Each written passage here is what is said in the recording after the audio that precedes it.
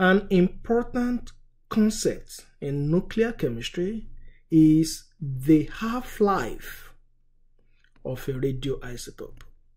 What does it mean? Let me briefly give you an idea of how the half-life helps in nuclear applications. In chemotherapy,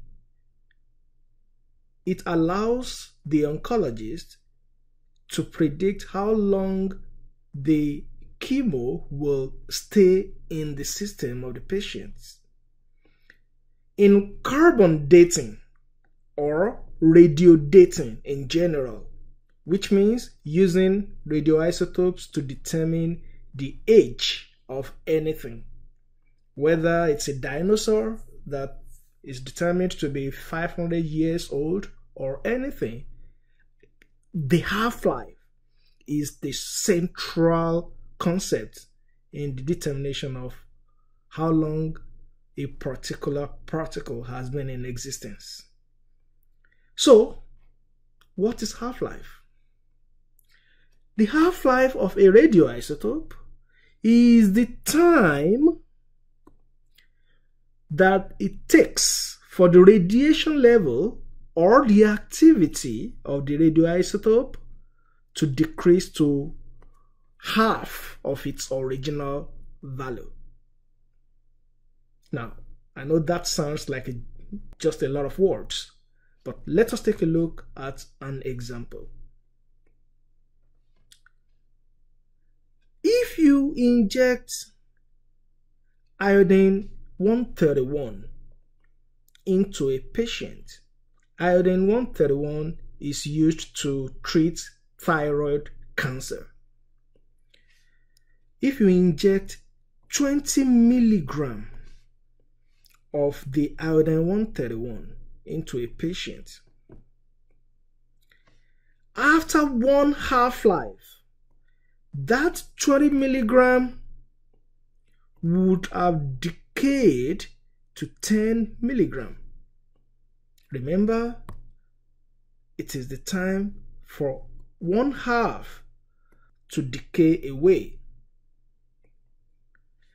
After another half-life, the 10 milligram would have decayed to 5 milligram. After another half-life, the 5 milligram would have decayed to 2.5 milligram. In a nutshell, after every half-life, one half of the radioisotope will decay away, remaining one half. Let us take a look at a real-life example.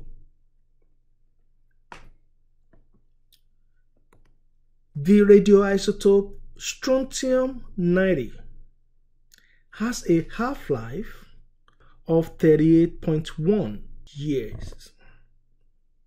So the half-life, which is usually written like that, is equal to 38.1 years.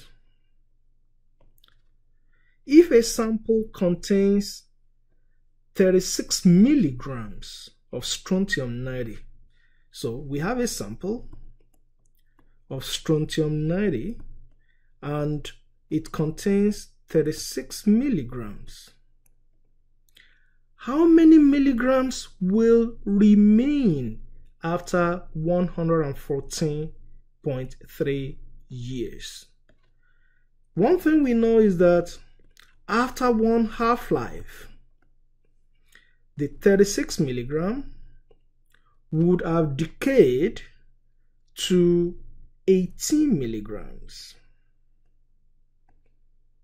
One half of it would have decayed away. After another half-life, the 18 milligram would have decayed to 9 milligrams. Now remember, one half-life is equal to 38.1 year. The second half-life is also 38.1 years. So far, we have spent 76.2 years.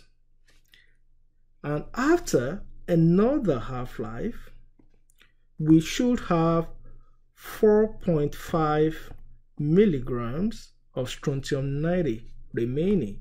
Now, that is another half-life of 38.1 years.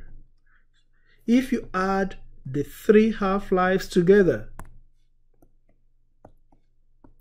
you should get 114.3 years. So, if the question is asking us how many milligrams will remain, then we now know the answer. It will remain 4.5 milligrams of the strontium-90. Let us quickly go over another question. Iodine-123, which is used in the treatment of thyroid, brain, and prostate cancer, has a half-life of 13.2 hours. So we know the half-life is 13.2 hours. How long will it take? So we know we want to find how long. For a 64 milligram sample of iodine-123 to decay to 16 milligrams after being injected into a patient. So we have iodine-123 and we have 64 milligrams of it injected into a patient. We want to know how long it will take to decay to 16 milligrams. One thing we know for sure is that after one half-life, which is 13.2 hours, the 64 milligram would have decayed to 32 milligrams. After another half-life, which is another 13.2 hours, the 32 milligrams would have decayed to 16 milligrams, which is actually the target amount we want to know. So how long will it take us to go from 64 milligrams to 16 milligrams of iodine-123? That should simply be the addition of the two half-lives, which should be 26.4 hours. So the answer here is C.